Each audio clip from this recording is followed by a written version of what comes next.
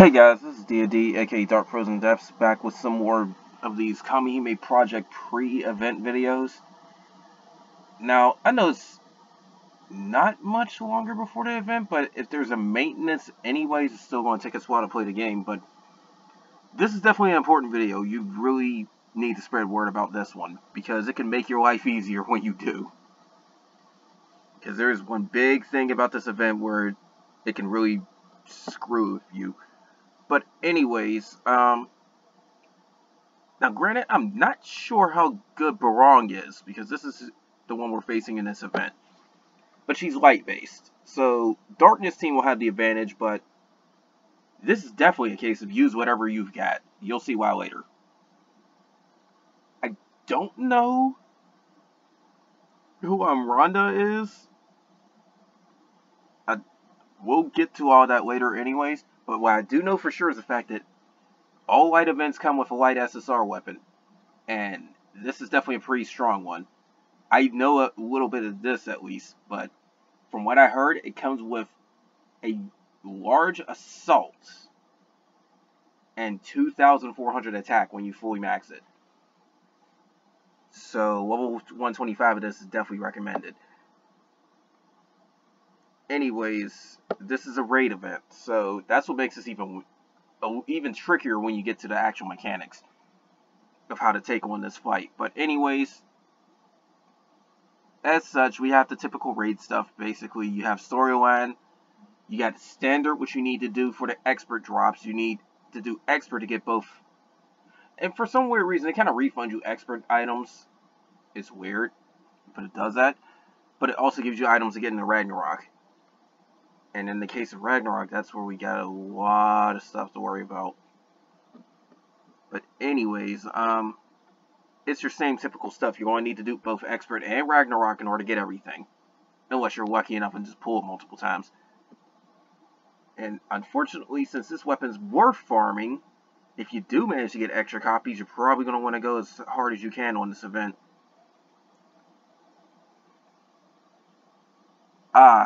Okay, this is what I'm looking at for Barong. Okay, so she is a little bit better than I thought just off the bat. I did hear her stats were low, but what she does is, it's looking like it gives you light attack power instead of light characters getting it. So it's like a raw 40% increase to light damage, I guess. That's what that's what the elemental attacks tend to do, at least from what I can tell. But at the same time, too, there's darkness resistance as well. So the previous ones we had, like Jack Frost and Amphis Bana, yeah, it's pretty much like them. But you might want to get her because of the fact that people that's using St. Nicholas have already had this issue of where, hey, guess what? You summon her and everybody gets a defense buff, including your enemies. You have a reason to drop St. Nicholas now. You might want to get her. But this light gun is very, very good. It comes with a burst effect, too, where your soul gets more light attack, I do believe, or the whole group. I don't know. But since you got to pull burst to use it, it's basically, if anything survives, it helps. But you get an assault boost off of it, a large assault, meaning skill level 20 is 16% more attack power. I could definitely use more weapons like that. I main a light team. And like I said, 2,400 attack. If you have grids that don't fully have anything done, this will give you a nice boost. And then this one, I don't know what Rhonda does, but like I said, we'll get to more info on her later. They don't have it right here. Now, here's the interesting thing. It looks like Barong's the one you fight in all three of these, but I'm not sure. She definitely gets dangerous around Ragnarok. But they don't have too much info on the standard. And I'm not too sure what happens on the expert, but you got the same problem there, I do believe. Like, this is the one time I'm finding the wiki doesn't have too much info, so... Again, it might play out like the Ragnarok fight, only a little bit easier, but I don't know. I'll be doing an expert video anyway, and I usually can solo those, but I'm not too sure about this one. I got 3 Darkness SSR, so I probably got a good chance of it. But anyways, the Ragnarok fight. This is where it gets very, very, very tricky. First and foremost, she's got the ability to just randomly attack twice. So that's always a problem. This is where you need to lower her attack power, because I'm hearing from people that's actually played this on DMM, who got this event long before we did, like over a year ago. I'm hearing that does a lot of damage. So if you just try to take it head on, you're going to lose HP fast. If you try to take this overall attack from her normal charge move, like her normal burst, you're going to have a problem. Because it does damage, and it causes a debuff where you won't be able to regenerate turns from your ability. So if you've used them, they're on cooldown for much longer. If you really want to be honest, I would save all your ability use for the raging point anyways, unless it's something like healing. Or trying to tank an attack. But here's the biggest problem. When she uses her burst, like her special attack, while raging, what happens is the fact that she, from what I see, she gives herself a buff where she'll reduce the chances of getting debuffed after clearing all the debuffs that's on her. So your debuffs aren't going to stick. But the reason why you want to save everything for this point anyways is because of the simple fact that, hey, guess what? Her debuffs boost the damage that she deals.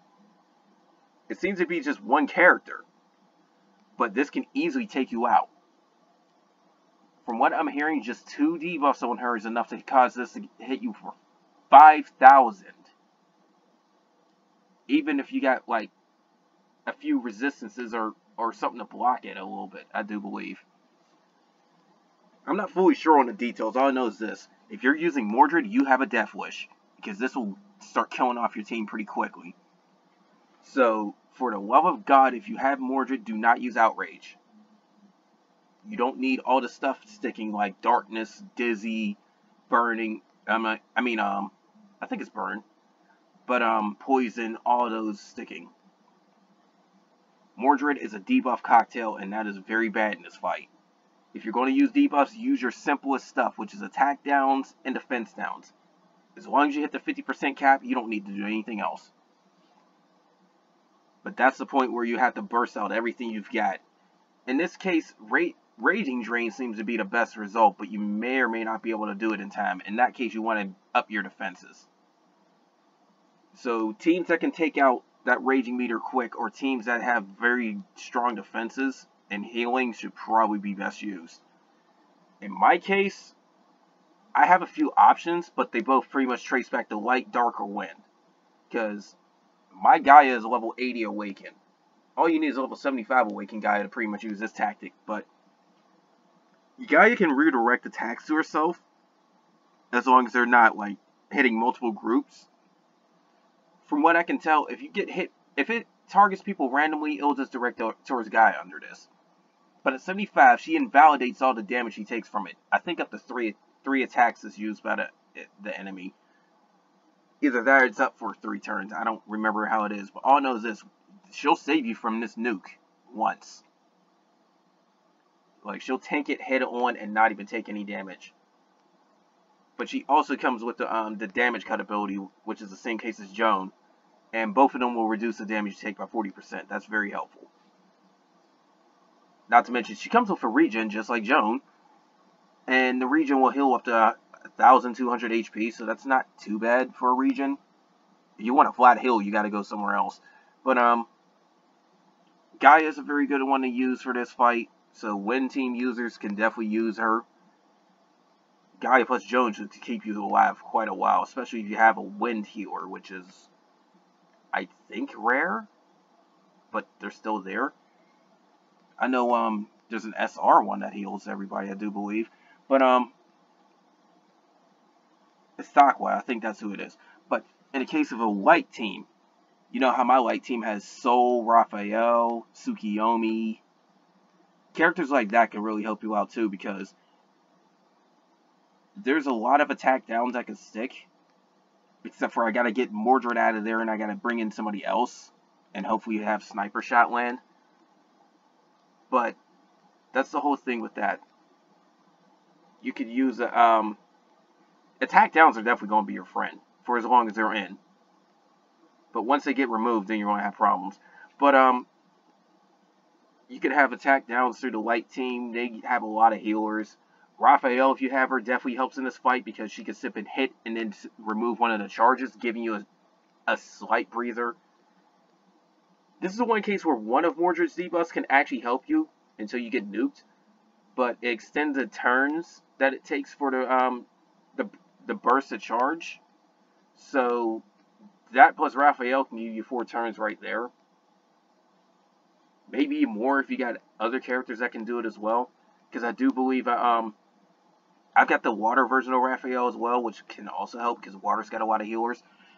But at the same time, there's Jack Frost, where if she luckily actually does it, she can remove a charge as well. So you might want to put her in her summon pool. But this is a case where you might want some of the defensive stuff too. So like Hecaton chairs, if you can remove it off of her, Jack Frost. I mean, St. Nicholas will do it. Yeah, Jack Frost too. I mean, because she comes in with the charge removal. There is somebody else that also does it too. I forgot who. It was a darkness Kamihime, I believe. But and that's the other thing I can go to. The darkness team, a lot of them have self healers. So considering that single target, if you can withstand it, you can start having them self heal a little bit.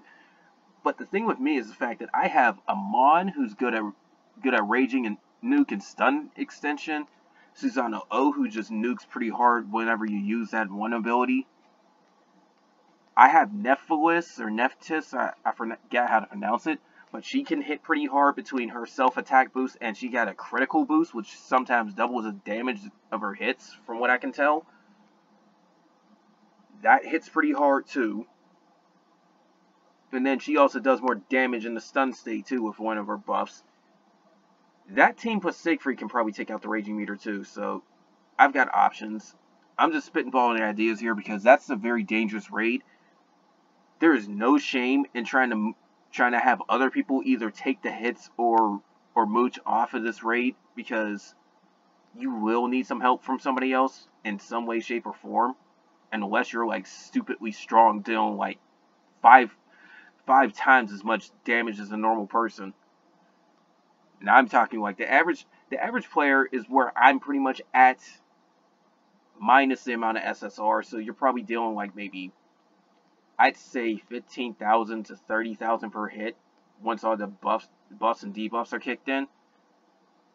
Overpowered players are probably dealing 50,000 without any debuffs or buffs. So yeah, they're probably dealing anywhere between 30,000 to 50,000 without any help whatsoever. Those are the type of players that might be able to solo this. But either way, do what you can, because this raid has some very valuable prizes, but a lot of effort to go get them. And then I still don't know what the SR Kamihime does. But yes, they have it clear as day, completely when I have this translated. But try to debuff as little as possible. Even this says it right here. You will get one-shotted if you do something like that. I do believe if you put Mordred in there, and even with the damage cut, you're going to be taking so much damage that you better have 10,000 HP or more. I think you'll still get killed pretty hard off of that. It's like complete overkill when you have all those debuffs on her. So please, if you're using Mordred, don't use Outrage. Yeah, it has an attack and a defense down, but it also has all those other debuffs. It is literally a debuff cocktail sticking like 8 of them on her. You don't need that. Then combined with the other 2 abilities, you could pretty much put 10 on her.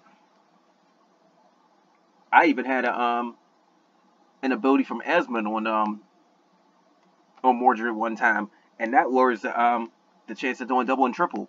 So at most you could probably get 12 debuffs with Mordred, but that's just proving my point further. Just avoid using her, or use her correctly if you're going to do it. But the normal gacha stuff applies for the most part. And then hopefully you can pull her or the weapon, saving you some trouble. But for the most part, I do believe if you want everything to get her, and they made it easier too by the looks of it. You don't need to go as hard to get everything by the looks of it. It looks like you only need 50 expert and 55 Ragnarok kills. However, there's some very strong pieces in here. From what I'm seeing, you get 200 and also get 200 on expert and 90 of the soul drops for Ragnarok. You'll end up getting 2 pieces of Dragonic Eyes. So there's some very valuable stuff you can go all the way through. But thankfully, you only need 50 of each. Me, with how much stuff I got, I could probably do that one day if I sit there just spamming raids all day. So it depends. It really depends. All I know is this: you can get all your copies of the gun. You can get all your copies of Barong in pretty much 105 raids at the most. So that's the whole thing with that. But there's tons of other prizes you might want to go after too. I know the Magic Jewels got a lot more weight now. The Magic Jewels seem like they have a lot more weight now because we're starting to, like, for players that's been in here, you've probably been far into the game. Heck, myself, I've used Magic Jewels in order to extend my inventory. Not to mention there's accessories. I haven't extended the inventory on those yet, I don't believe. But I hold 150 weapon slots and 140 Eidolon slots. Not to mention with the normal gacha feeding a lot better stuff, you're probably going to gacha a lot more, meaning your inventory is going to start getting filled up rather quick. You might want a lot of spaces in order to make the most of it. And then some people try to sell back some of that stuff for a refund. I tend to use it to enhance because it's still more experience points each time I do each batch. So by the time I run through all my pools for the day, I've pretty much spent like a good, I'd say roughly about maybe 10,000 experience points to both weapons and Eidolons just from the normal stuff. So that's the whole thing with that. Somewhere between 5,000 to 10,000. Depends on what drops. But anyways, that's my whole point.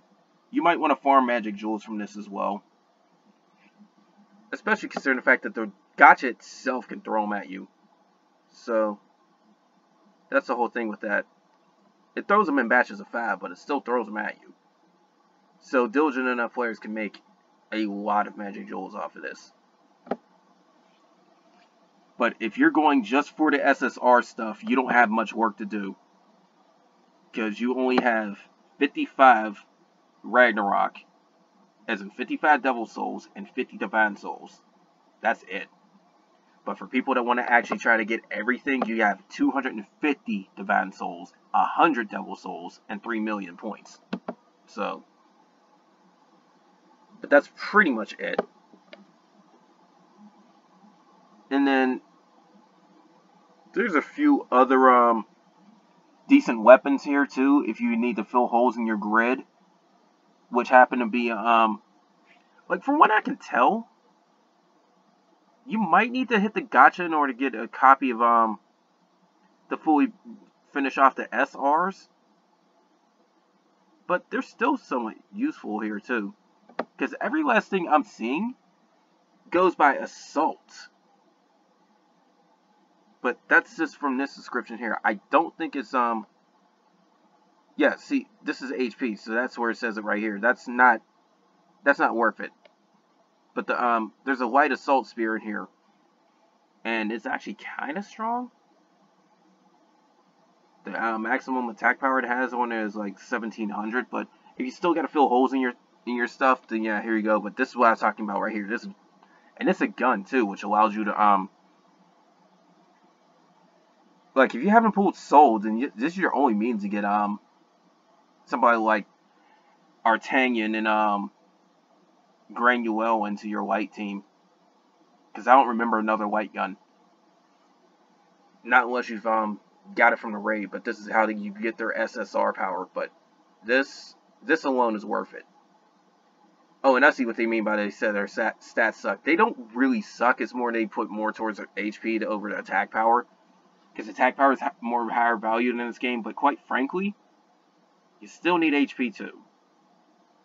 No shame in having her as your lead. Of course, it could lower the overall power of my grid, but at the same time, I'm using Hecaton Chires, so that's still more stats than what Hecaton's got. So that's the whole thing with this. It's a very dangerous fight on Ragnarok. It might be the same case for Expert, I think, but you've got to watch your debuffing. That you're going to end up leeching off of a few raids, or even having somebody else take the damage. Because the thing with that is, and I don't know if it fully, like, the raids seem active. So if I'm correct, if somebody gets hit with that nuke, it will clear all the debuffs, allowing you to get hit with the nuke and take less damage. That's what I'm getting at. You might have to take turns sponging damage, so that's how it is. But this definitely promotes either co-op work on this, or you just need to be stupidly strong and play smart at the same time. And besides, if you're soloing this, the catastrophe fights for the raids shouldn't be a problem for you. I don't think guild order is going to be a problem for you, but that's the whole thing with that. But anyways, that's enough for this video. Again, I'm going to do runs of this because we're definitely going to need to see what an expert does at least. But I intend on doing a Ragnarok fight as well. But believe me when I say this, I might actually die. Because in a game like this, it's kind of detrimental when you lose one character, so you gotta make sure you have some decent backup. But the whole thing with that is the fact that if you lose one character, it pretty much throws your whole team out of whack. So I've got some backup for it. I'm going to have somewhere in the mix, I'm going to have Joan or Siegfried, whichever one tends to work better.